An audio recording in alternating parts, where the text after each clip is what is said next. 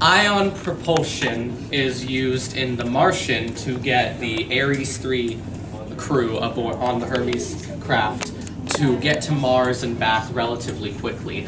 Now, what ion propulsion is it's a slow and steady gaining of speed that's used when you electronically charge something like argon.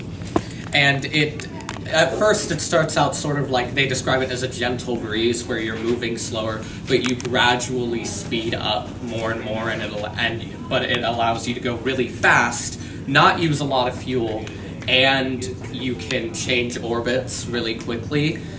It's something we're using to get today, and that's why we've gotten to the dwarf planet Ceres and the comet Vesta.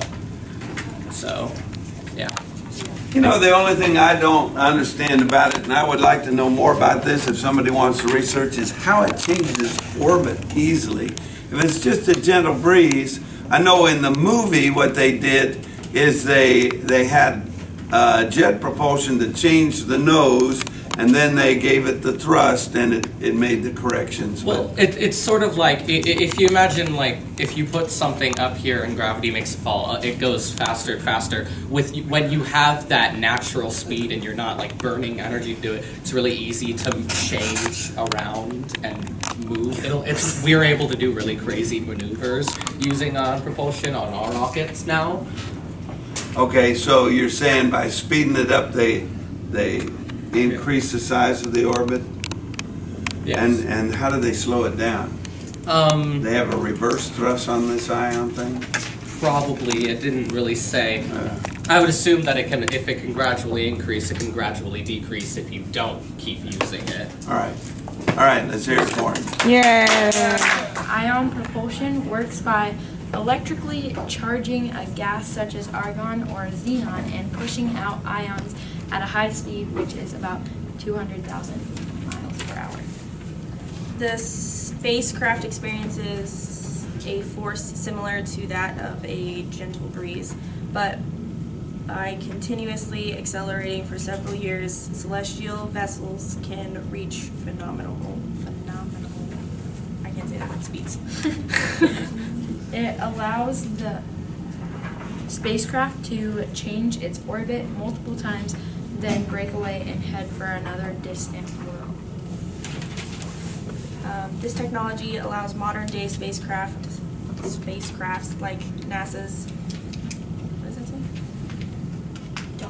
Dawn spacecraft to minimize fuel consumption and perform some crazy maneuvers. That's not what it says. I'm not gonna say it.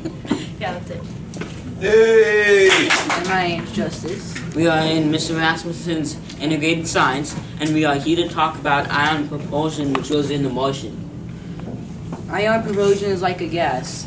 These molecules are electricity charged and are kind of like argon and xenon. Yeah.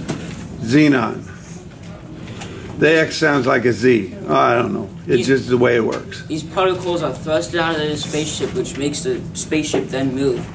We do use it. It is used in Dawn spacecraft, and the Dawn spacecraft is circling the dwarf planets.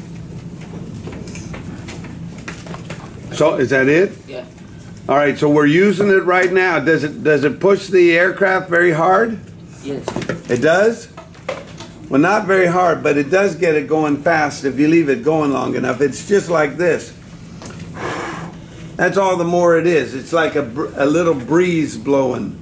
But if you let it just go, it just keeps that breeze blowing, and you just accelerate and get going faster and faster and faster. And it's called what again? Ion propulsion. Ion propulsion. Let's hear it for him. Woohoo! Ion propulsion is electrically charging a gas and pushing it out at high speeds, 200,000 miles per hour to be exact. But in real life, we've only been able to get up to 25,000 miles per hour. That's more than any spacecraft in the world. That spacecraft is the Dawn spacecraft made by NASA and is completed 5 years of acceleration, and it has also visited the dwarf planet Ceres and the asteroid Vesta. All right, let's hear it for him.